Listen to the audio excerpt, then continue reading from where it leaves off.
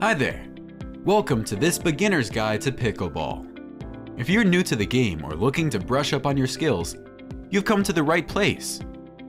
Before we dive into the specifics of how to play, let's talk a little bit about what pickleball actually is. Pickleball is a fun and exciting racket sport that is played on a court that is roughly the size of a badminton court.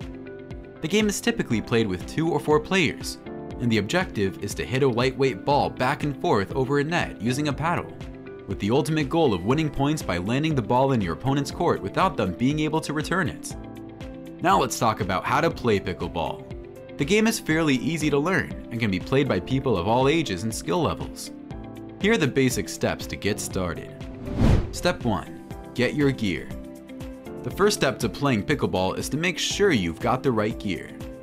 You'll need a pickleball paddle, which is similar to a table tennis paddle but slightly larger, and a pickleball ball, which is lightweight and has small holes in it. Step 2. Learn the rules. Next, it's important to familiarize yourself with the basic rules of pickleball. The game is typically played to 11 points, and players must win by 2 points. You can only score points when you're serving, and the serve must be underhand and made from behind the baseline.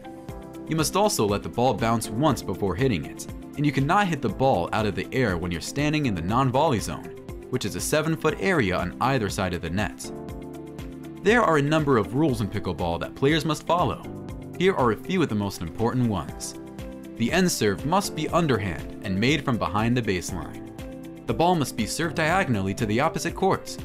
The receiving team must let the ball bounce once before hitting it. The serving team must stay behind the baseline until the ball is served. You cannot hit the ball out of the air when you're standing in the non-volley zone, which is a 7-foot area on either side of the net. If the ball lands on the line, it is considered in bounds. Step 3. Practice your shots.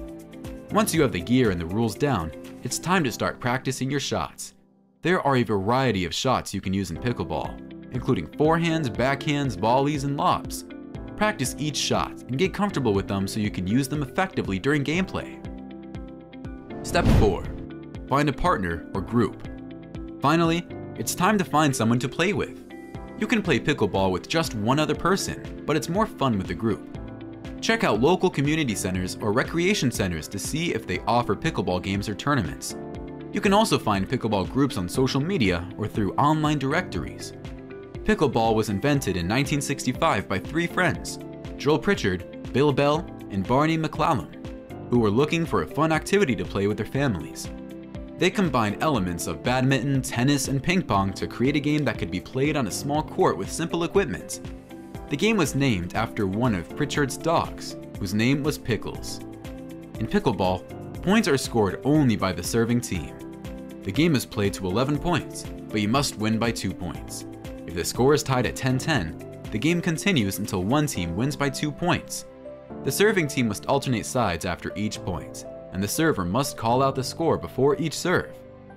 Overall, pickleball is a fun and exciting game that is easy to learn and can be played by people of all ages and skill levels. Whether you're looking for a new way to stay active or just want to have some fun with friends and family, pickleball is definitely worth checking out. That's it! With a little practice and some determination, you'll be on your way to becoming a pickleball pro in no time. Remember to have fun, stay active, and enjoy the game.